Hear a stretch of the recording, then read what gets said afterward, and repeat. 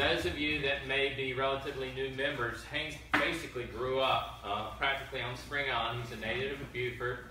His parents, Glenn and Shay Werner, live in Beaufort and bring Haynes out here forever. He graduated from Beaufort High School at the same time with my youngest daughter. That's right. Along with Haynes' twin sister, who was partners in crime with my daughter. Their goal was to pick on Haynes whenever possible.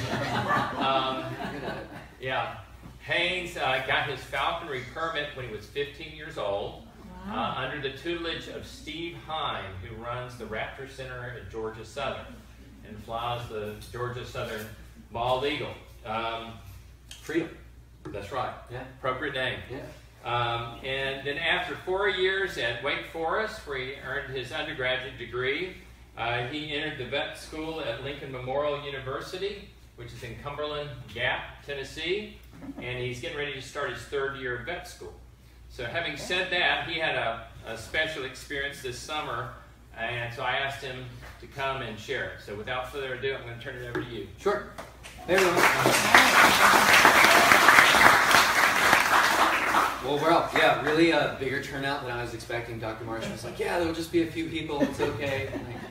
So I don't claim to be a master orator or a historian on falconry, but I had an incredible summer this year. Like Dr. Marsh said, I'm starting my 3rd year of veterinary school, and I've been a falconer now for at least 9 years, and have always read about the Abu Dhabi Falcon Hospital in the UAE. It is one of a kind in its scale. There are several other falcon hospitals, but it's enormous. And I was lucky enough to spend 4 weeks there doing a veterinary internship. So I'm going to begin with a little bit about me and my falconry. Like Dr. Marsh said, I pretty much grew up on Spring Island, and I was lucky enough to be able to fly my red-tailed hawk. This is Vesper here on the far left. She's now almost 10. It's incredible. Time flies. But we pretty much grew up together out here on Spring Island, hunting rabbits on Straight Road and Star Mountain Fields, and there are a lot of rabbits out here, and certainly more now that we have moved on to vet school. But I was lucky enough, I had her all through my time at Wake Forest. She actually stayed on site in the biology building, which was, I was just so fortunate. After 7 or so years of flying a red tail, I decided to try my hand at a goshawk, and this is Eve. She's the goshawk in the second photo, and flew her for about a year, and unfortunately it just didn't work out. I bit off a little more than I could chew being an undergrad at Wake Forest. A Ferrari, or a goshawk is essentially the Ferrari of the falconry world. They are a high performance bird, and I just wasn't quite ready for it. And wound up giving her to my sponsor, and it worked out for the best because a few years later down the road he gave me Kate, which is the peregrine falcon sitting in front of us now. And it was just kind of the golden ticket because I had just started vet school and didn't have time to be training a new bird, so it all just kind of fell into my lap, and been very fortunate to be able to continue my falconry during professional school. So I have, let's see, it should be the next one. Yes. So before I get started on falconry in the Arab world, I'd like to show there's a short video here. It's actually a trailer for an upcoming documentary on falconry across the globe, but this is an excerpt from falconry specifically in the Middle East. And a lot of this, or in the UAE I should say, but a lot of this footage is filmed in Dubai, which was like 2 hours from me in Abu Dhabi, and I visited Dubai while I was there. So here we go.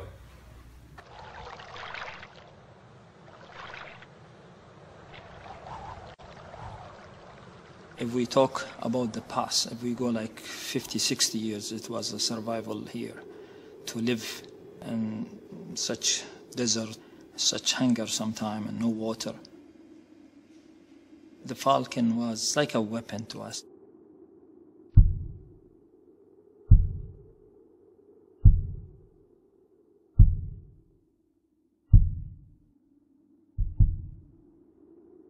Falcon can catch in one day like 10, 15 rabbits if it's a good falcon.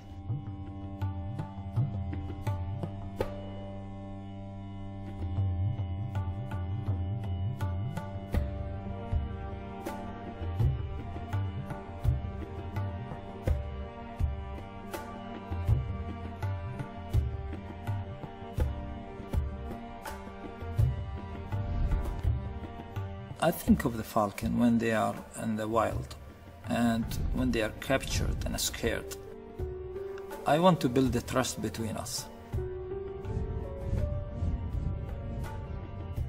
It's a special creature, really. If you look at it and the way God created this bird and the shape and all these nails and the speed of this bird. I've seen it sometime when it dives from the sky coming. It comes like a bullet, and you hear the noise coming. And it's fantastic.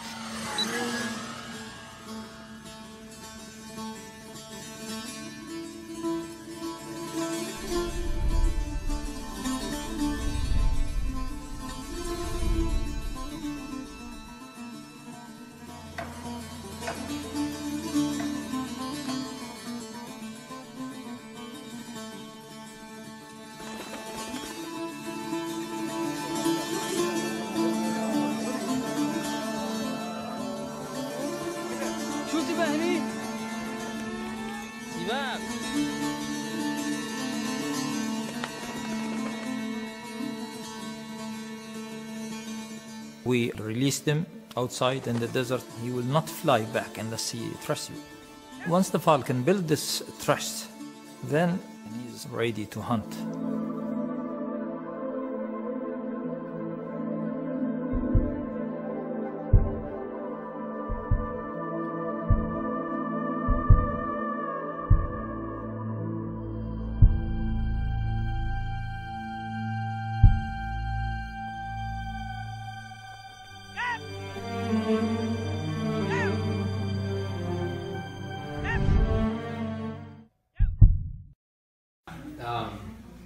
I really was excited to share that trailer just because it really shows how imbued falconry is in the culture in the UAE. It's, I mean, that little girl with the gyr falcon on the handlebars of her tricycle, like, it's just so different from falconry in the US. I could spend hours talking about the differences alone, and y'all have to keep me on target because I know I'm on the clock here. But in order to understand falconry, in modern falconry in the UAE, you really have to go back to their history. So falconry is an ancient tradition. It was born really out of necessity. Like the gentleman was explaining, these falcons were a means of survival. During the... this is such a tangential sport, I have to keep myself on target, but they used it as a means to supplement protein into their diet during the difficult months. It originated in the Middle East as early as 2500 BC, and we see written evidence 700 AD. And the evidence you see there is it's already a very complex sport. So they've been doing this for a long time by the time they even began writing it down. There we go. So it really emerged out of the Bedouin culture. So the Bedouins were a semi-nomadic group of Arabians and semi-nomadic group that were mainly focused in the Arabian and Syrian deserts, and they used falconry to hunt animals like gazelles, which kind of blew my mind. It's like a small deer that these falcons are taking. Hare, stone curlew, and hubara. And the hubara buster, it's impossible to explain Arab falconry without at least touching upon the hubara. And I'll get to that in a second. But falconry has always been a part of Bedouin culture, and it's really emerged from the Bedouins into the modern UAE. But it was interesting. I learned that falcons don't breed in any of the Arab states. They only migrate through. And this was important because falconry was really a seasonal sport. For our sport as a gender sport, lifestyle for them over there. So they would trap these falcons as they're migrating through, right as the prey items, the animals that they're hunting, both for their birds and for their families, are also migrating through. And it really increased trade across Asia and all through the Middle East. I'm really kind of throwing a blanket over Arabian history with falconry because we could be here for days. So the hubara buster, like I said, you can't talk about Middle Eastern falconry without at least explaining the hubara, because it is their premier quarry. So the hubara buster, I like to explain, it's like kind of a cross between like a grouse and an egret. They're very strange. I can't really compare them to anything that we would have, certainly on Spring Island. But the Hubara also migrates through the UAE, and it was by far the most revered quarry for falcons. There's a huge respect, and you see this across the board in falconry, but a huge respect for quarry animals. And it was great to hear the Emirati falconers speaking of the Hubara, because they were talking of the strength and the power and the speed of the Hubara. And then in the next sentence, they would talk about those same adjectives with their falcons, because it's just an amazing animal. And for that reason, the Hubara has really been overhunted, and it's in huge decline over there. This is a photo. Those are all Hubara. I know it's rather small, but that's a lot of Hubara. And I would see that photo as a hunter in the States and think, oh, somebody had a great day in the duck blind. But no, I can assure you that those were all taken with falcons, which kind of blew my mind to think, because it's just so different from the U.S. to think that falconry had led to the demise of any quarry. It's their hunting style over there is so much different than it is in the States, with our method of falconry. It's not uncommon for an Emirati falconer to have 200, 300 personal falcons. And they might not hunt with all of those, but when they go to hunt across the Middle East, it's a spectacle. They'll take several hundred falcons and fly them, not all at once certainly, but across several weeks. But they'll also have a mobile veterinarian, a cook, a doctor. It'll be 100 people in a camp in the desert for 4 weeks, all to hunt Hubara. And it really blew my mind. And I was lucky enough as a falconer, when I was over there at the hospital, speaking with the techs who had accompanied several of these Emirati falconers on hunting excursions, we really bonded. We had a common bond through falconry, because I was different than a lot of the techs they saw over there. As being a falconer myself, I could tell them, I've hunted, I have a falcon, and I've done this. And so many of the same adjectives we use to describe our birds, I would hear it in their rhetoric, and it was really interesting. But I found this cartoon. It made me laugh. But it really emphasizes just how serious they are about the Hubara. And you also can't explain UAE falconry without talking about Sheikh Zayed bin Sultan Al Nahyan. And he is very loved by his people. He's the one who transformed the UAE into a unified and developed nation. He organized all 7 of the different emirates of the UAE into one collective country. And he is an avid, or he was, he's since passed, but he was an avid falconer and a strong advocate for falconry and the environment, which is very important because his legacy later led to the development of the Abu Dhabi Environmental Agency, which has since started the Abu Dhabi Falcon Hospital. It's a publicly run falcon hospital in the UAE. So he was very loved by his people, and he put a strong emphasis on the environment as well as falconry in the UAE. So this is an Emirati falconer that I had the privilege of. He invited me to spend a weekend at his house.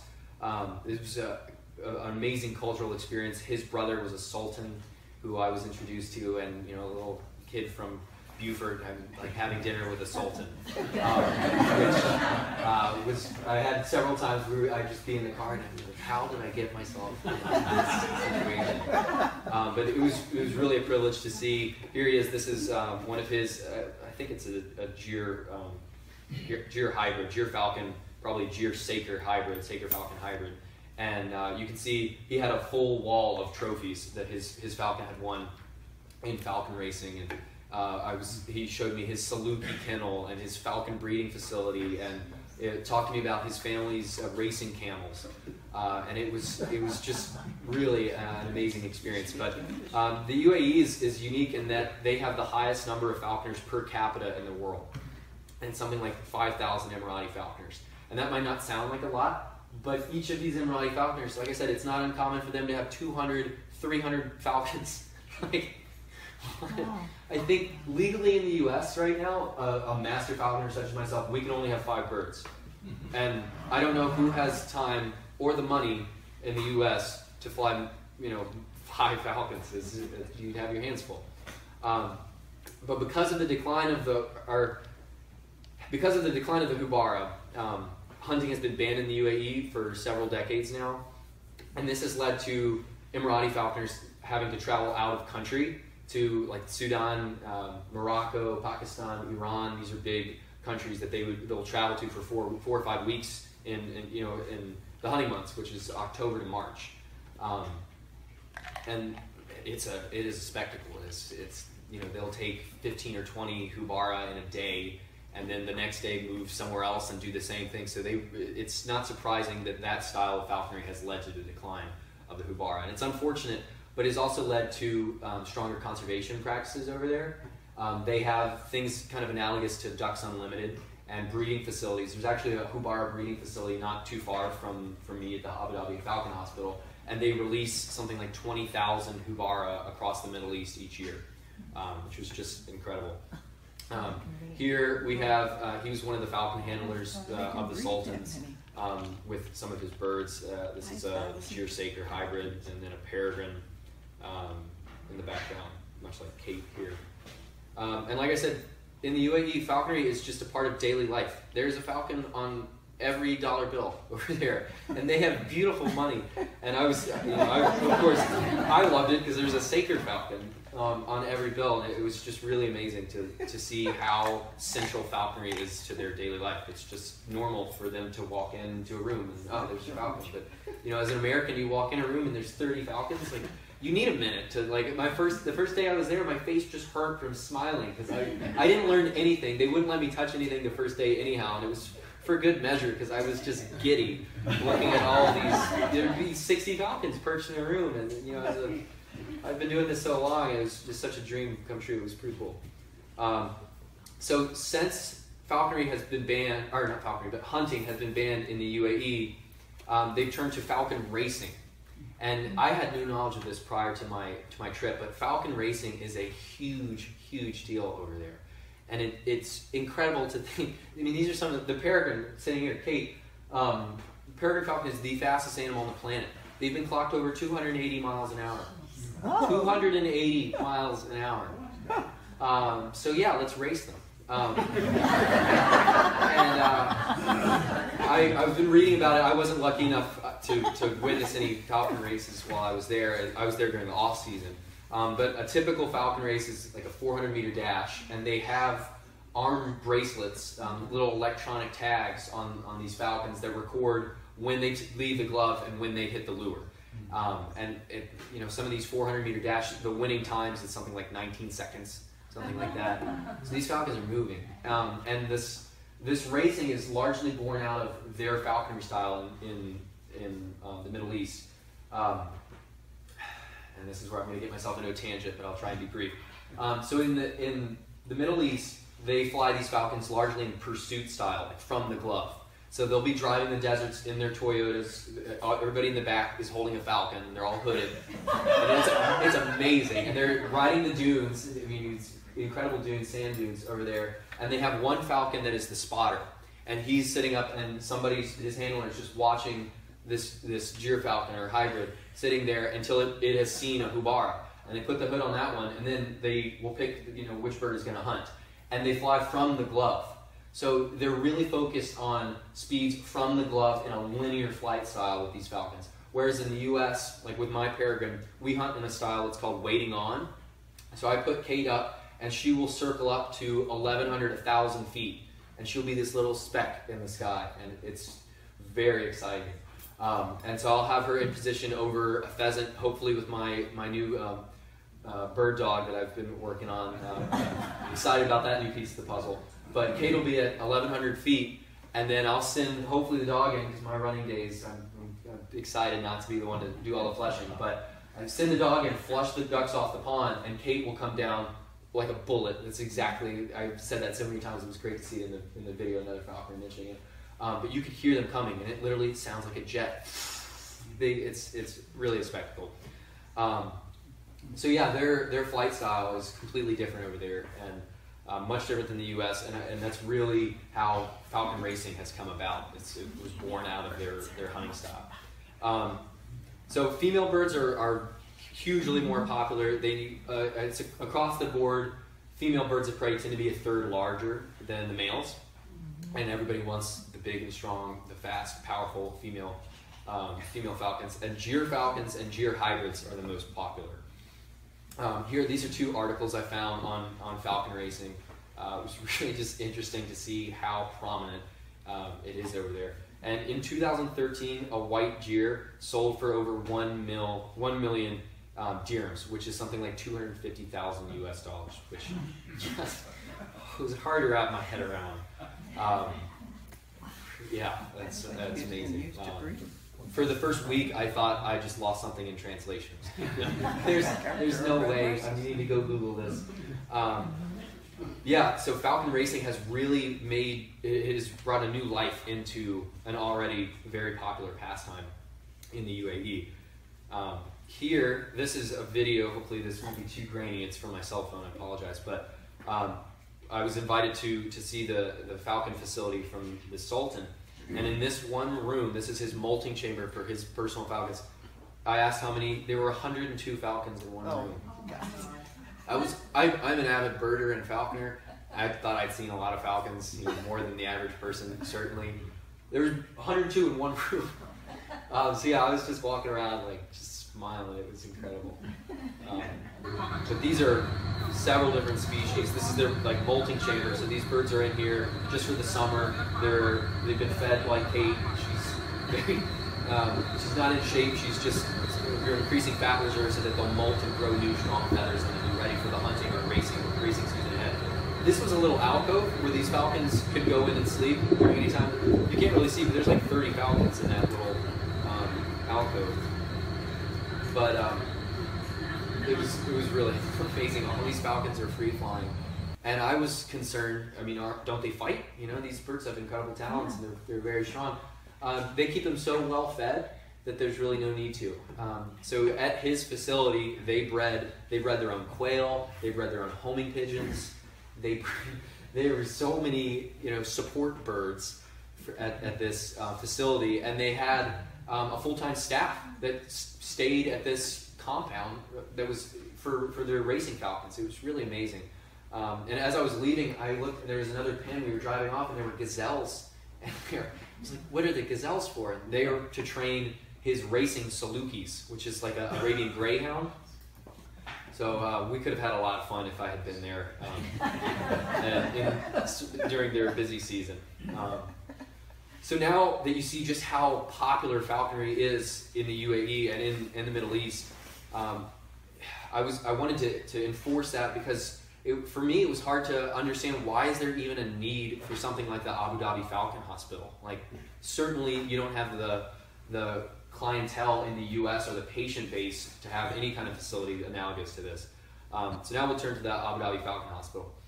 And I finally got my picture, and this was day one. It was I need a picture of me in front of the facility. This is incredible. So that was my last day, and I passed my test, and I was like, can I walk out front with a gyr falcon, please, and thank you. So the Abu Dhabi Falcon Hospital was established by the Environmental Agency for Abu Dhabi in 1999. It's the first public veterinary hospital exclusively for falcons in the UAE, and it's the largest in the world. Since they started in 1999, they've treated over 75,000 falcons, oh my gosh. Which is just a staggering number by any means. And they treat over 11,000 falcons each year. Excuse me. Which these are just numbers it's hard for me to wrap my head around as a falconer. But during the busy season, they would see 200 falcons a day, which is just staggering. And I was excited to see we'd have 30 a day. And I was there during Ramadan, so the working hours were cut short. And I was still just amazed. 30 falcons a day. It's more than I would see in years in the U.S. So it was pretty neat. This is Nasir. He was a technician who was very helpful to me. Very patient with all of my learning how to take blood and sampling from falcons and all of these different procedures. He was a big help. And we bonded. He had been on several hunting excursions as a privately contracted falcon technician. So these guys would travel to Morocco and say, hey, will you come and take care of my falcons? And yes, please. So this is the compound. This is the Abu Dhabi Falcon Hospital. And it's about a quarter mile by a quarter mile. So this is a huge facility. And I know it might be kind of hard to see this on Google Earth. This is as close as I could get Zoom and still have everything here. But I'm not sure if you can see my, I'm going to use this. So these are molting chambers. I won't tap the screen, I promise, Dr. Martin. These are molting chambers where you, as a falconer, as an Emirati falconer, you could bring your birds for 6 months and just drop them off, and you pay a certain amount each month, and they'll call you when your bird is completed its molt. I lived here. These are apartments for visiting veterinary students or technicians. Here was a pool. The hospital had a pool. Pretty cool. For you and the bird. These were all different wards that would have individual rooms for each falcon. And there were wards for TB birds that had TB, for smallpox. It was really very well organized, clearly a multi-million-dollar facility. Run by Dr. Margit Mueller. She's from Germany, and she is the leading veterinarian in avian and raptor medicine. And it was a privilege to work with her. These were housing for the staff. This was a mosque that they had on site. That's pretty interesting. This is the main facility of the hospital. So there's an IC, a Falcon ICU. There was an ambulance, a Falcon ambulance. I had several of those moments where I would just walk in a room and be like, "This is a real thing." Like, okay. This is the Arabian Saluki Center. So these racing and hunting dogs that they would bring here. It was really amazing. These were also molting facilities. And they also had a separate, just your average veterinarian, cats and dogs. Boring. But interesting nonetheless, and I actually didn't get to visit that part of this facility. They were very strict on where you could go as a visiting student. All right, so I think I covered everything there. This is the waiting room, which blew my mind. I crept out there when no one was around, but lavish. I mean, classic UAE. There's more money than they know what to do with, so they turn it into these amazing facilities. These are perches for the falcons. So as you wait your turn, there's 300 falcons a day. You may have to wait in line. You just come out and tie your falcon off. This is called a catch. I have one in the back of my car that my dad made. It's amazing. This is Sultan. This is the sheik I was mentioning earlier, who is largely responsible for modern falconry in UAE. So he's very well liked, and there were several portraits of him around the Abu Dhabi Falcon Hospital.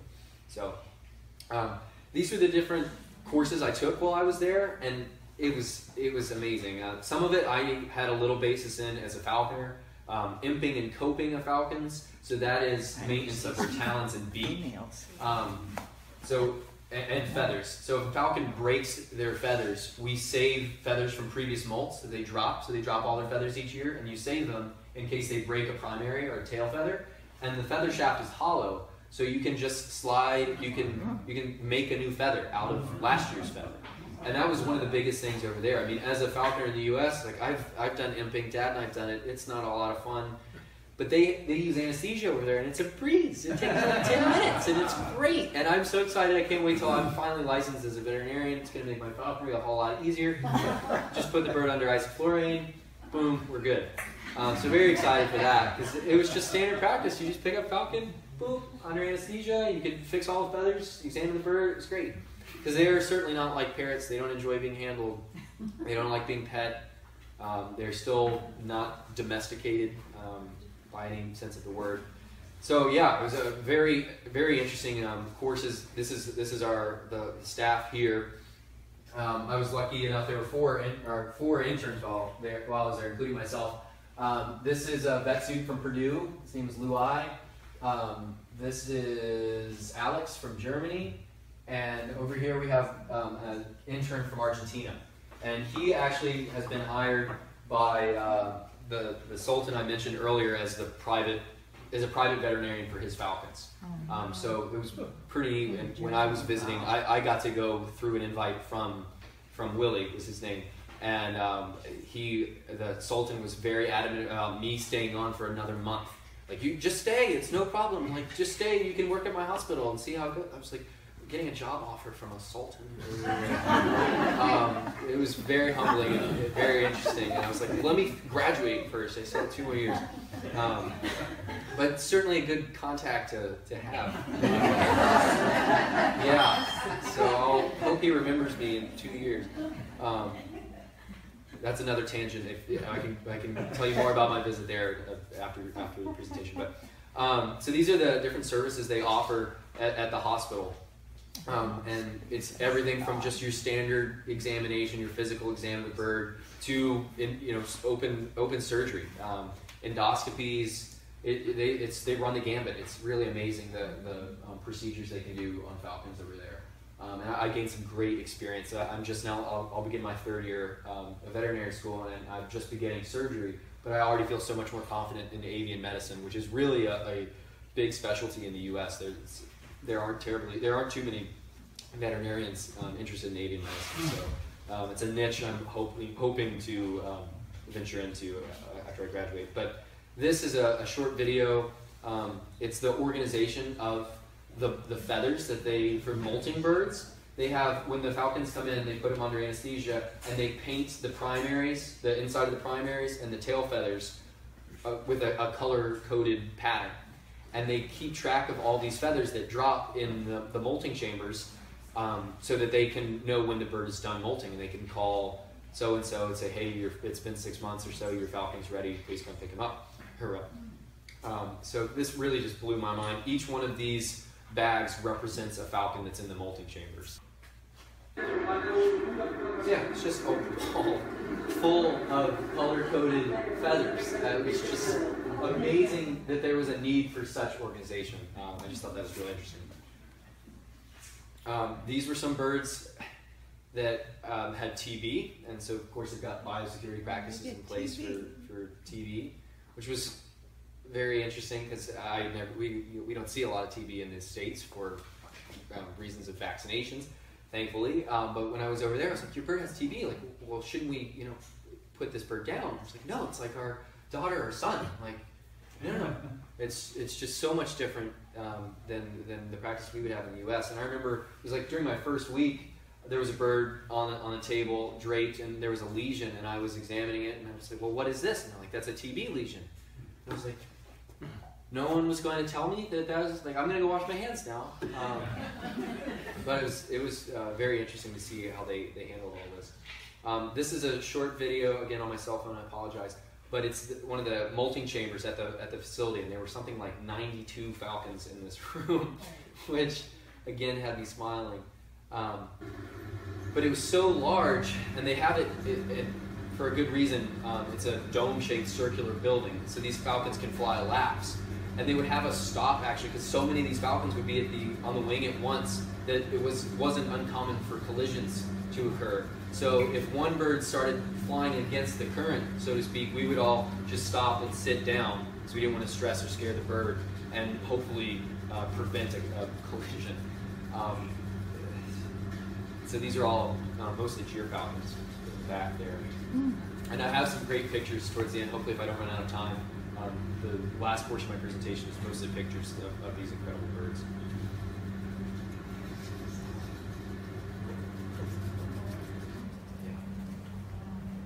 Again, here's a picture of the organization. They literally had drawers of hundreds of feathers. They were all labeled. It would be primaries, white gyr falcon, primaries, black gyr falcon, primaries, hybrid, and for everything, for sacred falcons, peregrine falcons, all of them. It was really incredible, and I meant to bring Dr. Marsh back a feather from a white gyr, but I'll have to go back.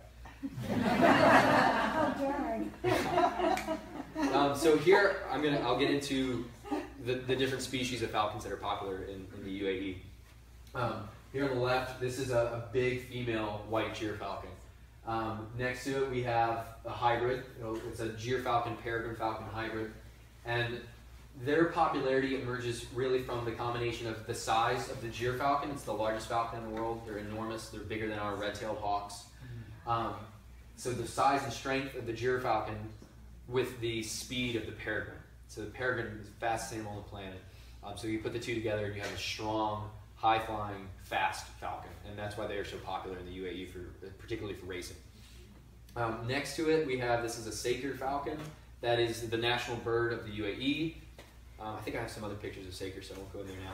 Next is another Gyr falcon, or a Gyr hybrid, and the other is a Gyr hybrid as well. And you can see that no two hybrids look exactly alike. It was really interesting to see the variety in feather pattern, especially as a birder myself. It's just, whenever I had free time, I would just go sit on one of those perches next to a white Gyr falcon and just try and find a way to get it home.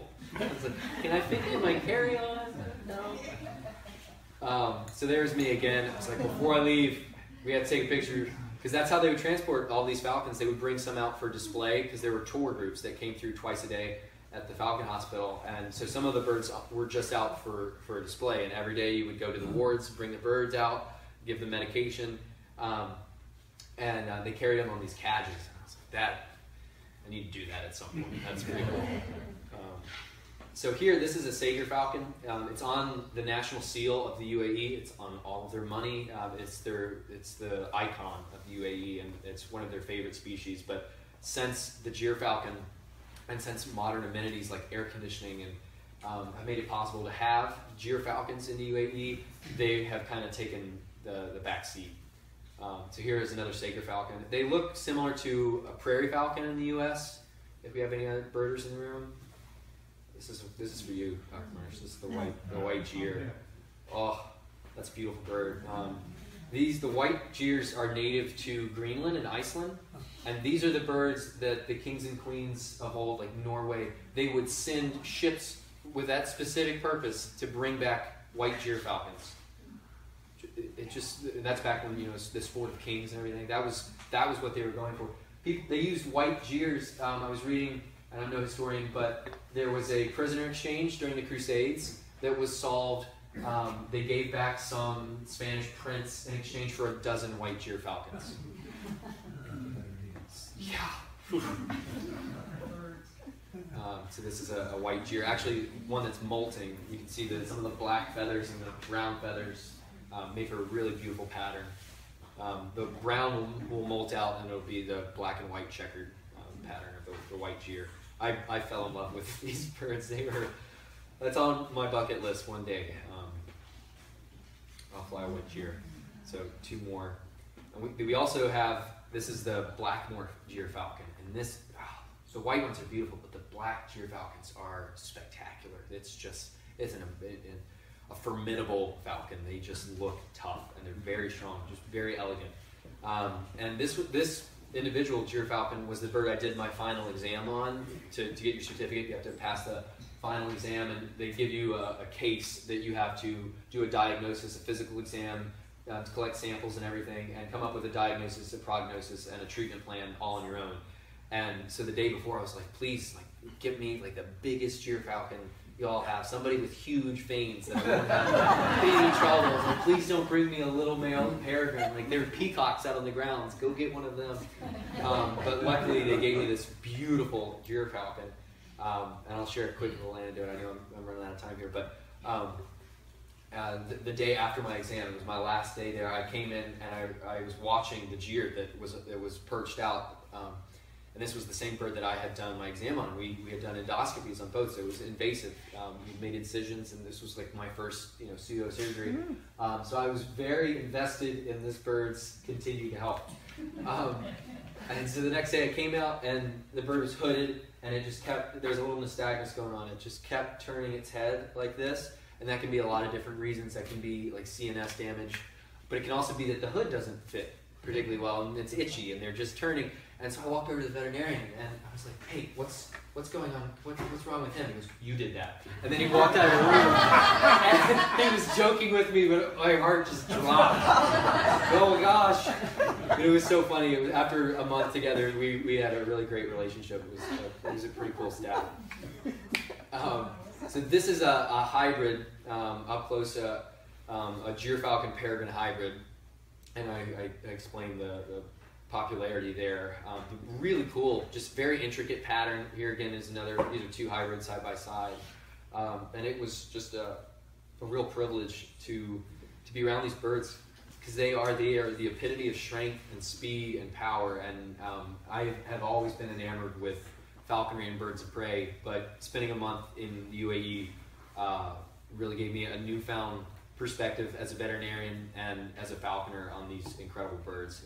And I hope to be able to go back at some point, maybe during the hunting season, and experience their actual falconry and their style of hunting. So I'll have to call up my sultan friend and see if he'll have me back. But couldn't do a presentation without the crowd favorite. This is Vesper. Several people probably recognize her. She's the bird I grew up with out on Spring Island, and she's now 10 years old, and she's still flying strong. So thank you so much. If you have any questions, feel free to ask me now or all through dinner or anything.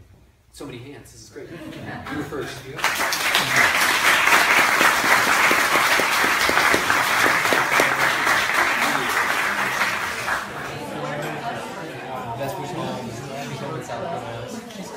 Approaching retirement, he's my apprentice back but he's taking Vesper and flies as much as he can.